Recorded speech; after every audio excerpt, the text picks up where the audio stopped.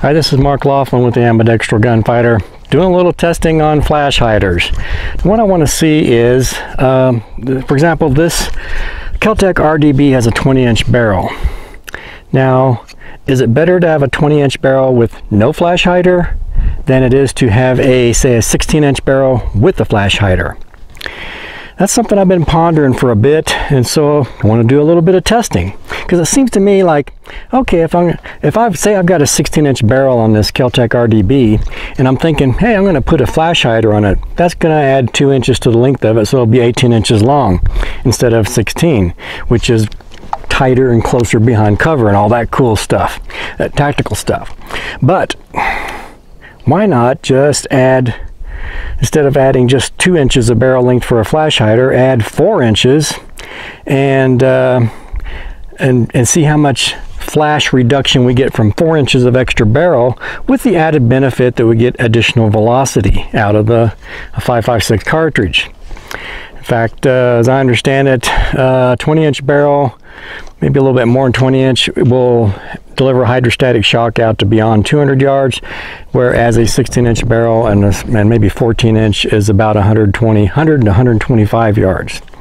So there's advantages to having just a longer barrel and disadvantages to the flash hider, because it adds length to the barrel that's, other than reducing flash signature, it's extending the overall length, so it's harder to stay behind cover.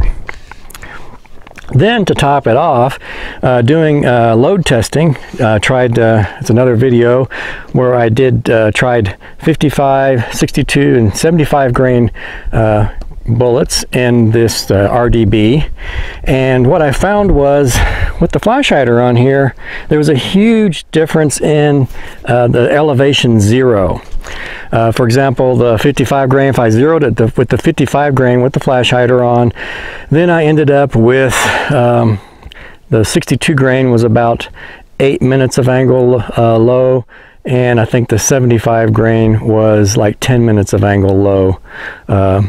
But if I took the flash hider off and zeroed with 55 grain, they all pretty much all just lined right up. So it's like something to do with this flash hider. Maybe it's just the flash hider's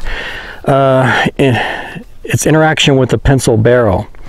Maybe it's too much weight, because that is 3 ounces. That's a little bit of weight out there on the end, and we've got this this pencil barrel that maybe is kind of doing the little flexy thing as the bullet races out the end of the barrel, and so maybe we get a more consistent fluctuation in the barrel without the flash hider on there.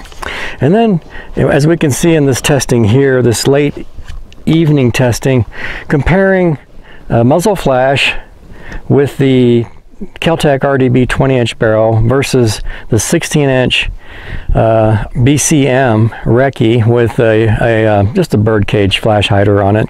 But that 16-inch recce, it was like a massive fireball. I would see it right in my face every time it lit off, right in the ACOG. It's a big, massive flash, and I caught that on videos. Pretty spectacular.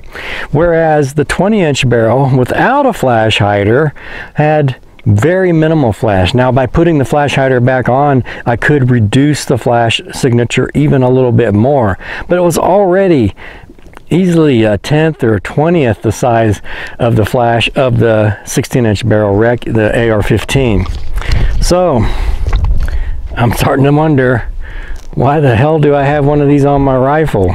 Why don't I just keep it off? The flash signature is minimal in a 20-inch barrel. It's fucking up with my zero if I switch, bullet weights as far as ammo. Yeah, it looks cool, and I suppose it helps protect the muzzle a little bit. But I just don't see why I want to just have a like we used to do in the old days, just what is that, an inset crown or a reverse crown, where the crown was inset a little bit, like 1/8 of an inch from the end of the muzzle. And yeah, I remember having an AR15 with a 24-inch barrel back in the day. I think it was an H-bar, a Colt H-bar, and it had no flash signature to speak of either.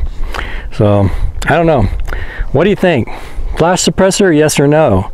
And well, maybe I should make the question a little more detailed. Flash suppressor, yes or no on pencil barrels? I'm saying no. Flash suppressor on a flash hider on a medium-sized barrel, maybe okay. Maybe if I had an AR15 with a 20-inch barrel and then put a flash hider on it, it would be fine. And maybe my zero would stay all the same. But at this point, no flash hiders on pencil barrels. I get better accuracy and enough reduction in flash signature with the added barrel length over the AR-15 that I see why bother. And now really all I'm thinking of now is what can I come up with that's cool so it doesn't have to have these, you know, I don't have to run around with just exposed my bare threads on there. You know, I'm thinking, you know, get rid of this lock nut, but you know, something that, you know, besides just a stupid boring, you know, thread protector, maybe there's something that, you know, looks a little bit cooler, maybe weighs a lot less. I don't know, if titanium something or something another, you know, maybe a little bit prettier, but not adding much to the overall length, but maybe a little bit, a tiny bit of you know, compensator and flash hider or whatever. I don't know, but any suggestions? Post them down in the comments section. It's Mark Laughlin with the Ambidextrous Gunfighter. Thanks for watching. Please like, share, and subscribe.